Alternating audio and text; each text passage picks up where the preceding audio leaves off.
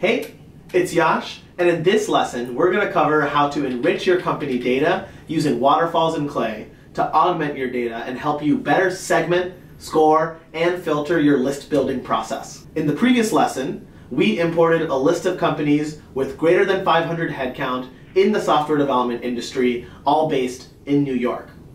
Now that's great firmographic information, but we're going to want more data about these organizations. Remember from the Jigsaw framework that once we've gotten domains and LinkedIn profile URLs for companies, we're ready to rock and roll, and profile URLs for you out the gate. So you can get started with enrichment right away. Let's take a stab at adding funding stage data to this table. First, we'll head over to the enrichment panel and search for funding stage. There's already a waterfall for the funding stage data point. Great. Now, to quickly explain how waterfalls work in clay, let's take a look at this funding stage example.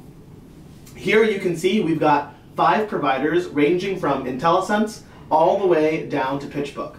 And each of these providers costs a differing number of clay credits. Super important, you don't need a subscription to any of these tools to actually utilize this data in clay. Your clay subscription automatically lets you access the data from each of these providers based on our pre-negotiated agreements that we have in place with them.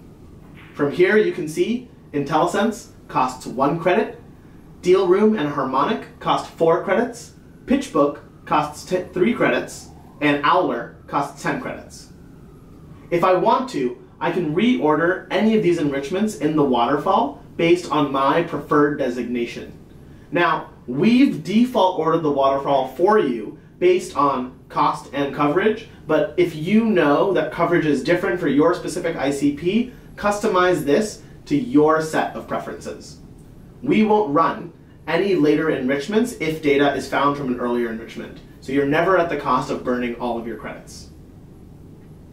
Note that the only input we need here to run this waterfall is company domain. Now Clay has already populated company domain for us because it's detected it in the table before, but if it was incorrect or it didn't populate the first time, it would be as simple and as easy as clicking on the input, scrolling and or typing to find the column that I want to use as company domains to run this integration.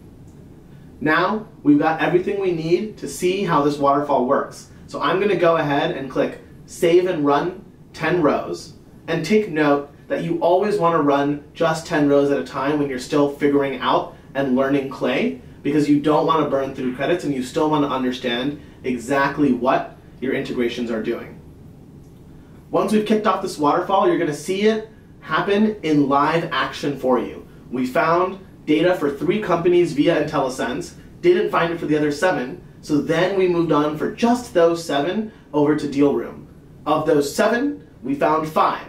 And then for the 2 that we didn't find it for, we moved on to Harmonic, found those 2, but didn't actually get the data point that we wanted for Cure MD in particular. And so for that final 4th funding stage, we moved on over to PitchBook.